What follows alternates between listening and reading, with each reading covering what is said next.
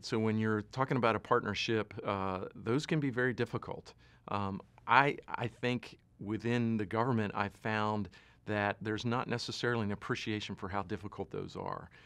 People think, oh yeah, I can do a partnership, that's easy. And when they say that, usually what they mean is, I'm going to execute my program just the way I've always wanted to execute it, but I'll just have this other partner who will either bring some money to the table or make it cheaper for me. Or just somehow make it better without really changing fundamentally how I'm executing. That is not the right way to enter into a partnership. You have to fundamentally change the way you think your role is and what you think your partner's role is. The most important thing, in my opinion, and from my experience on COTS and crew later on, is to have an alignment of goals. You really have to spend the upfront time ensuring that what your partner wants out of this is the same thing that you want out of this. Maybe not necessarily the same priorities. Maybe they have a part that's most important to them, and you have another aspect that's most important to you, but your priorities have to overline. When you do the Venn diagram, there needs to be a lot of overlap in your interests and their interests.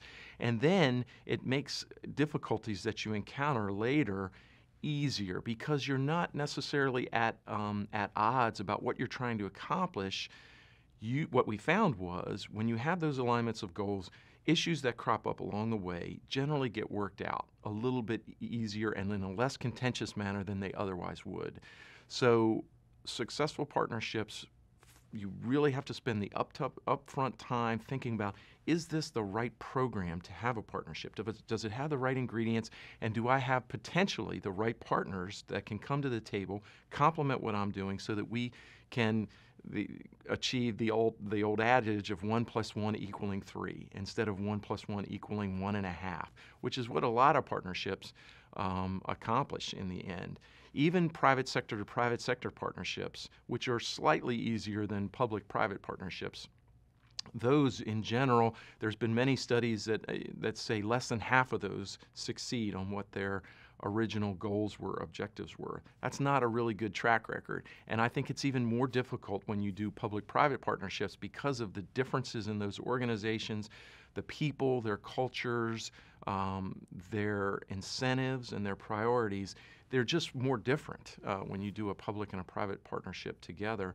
So you have to spend even more time, I think, making sure up front that you've got that alignment. And then you'll find out that doesn't mean all your issues are going to get resolved, but the difficulty in getting them resolved, I think, will be much less. So that's something super important. And the other is flexibility. You have to have program managers or managers on both sides of the fence that are willing to negotiate and be flexible on what you're trying to accomplish.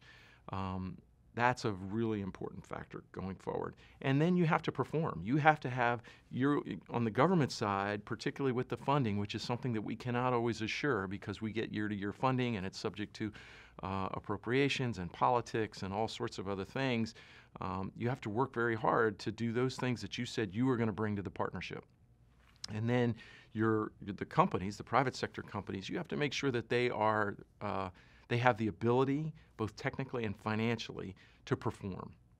And I think through that combination that we had all of those ingredients in COTS. Luckily, we picked good partners. Rocket Paint Kistner was one that eventually did not succeed, but we were able to plow that money back in, and we learned a good lesson from that. And I think it helped us make the next round of awards. It turned out to be only one, even stronger. So we turned out we had alignment of goals. We had good management on both sides.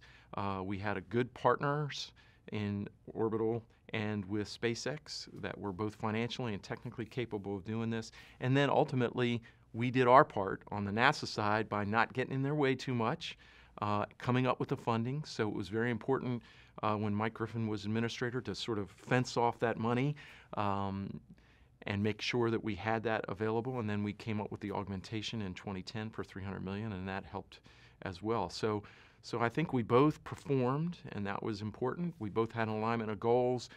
We were both good at what we were good at, and we brought those to the table without overwhelming the other side.